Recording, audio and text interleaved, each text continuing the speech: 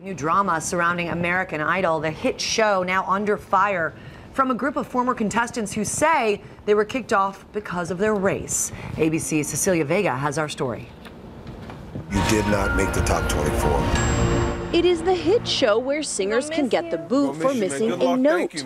But can contestants also get the boot from American Idol simply based on their race? 9 former contestants have filed a legal complaint against the show, reportedly claiming they were kicked off for that very reason.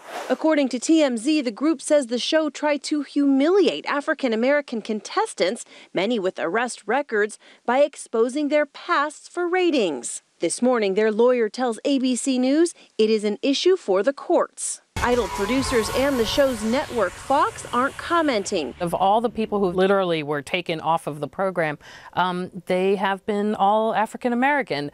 Is that a coincidence? It's kind of hard to tell. Contestants including finalist Corey Clark, disqualified from season 2 after a battery arrest, and semifinalist Jared Andrews sent packing over an assault charge. And I don't need. Producers also booted the Brittenham twins after identity theft charges surfaced.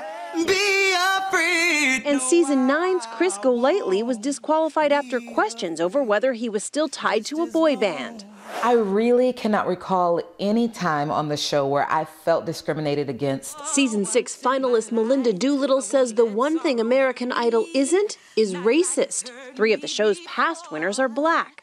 Other past contestants say singers on Idol are required to disclose arrests. Season 4's Vonzell Solomon tells ABC News in a statement, "I was clearly informed of all grounds for disqualification stated in our contracts. Idol has changed my life for the better." I didn't feel like there was any special attention given to someone because of race, so I really can't see where this is coming from.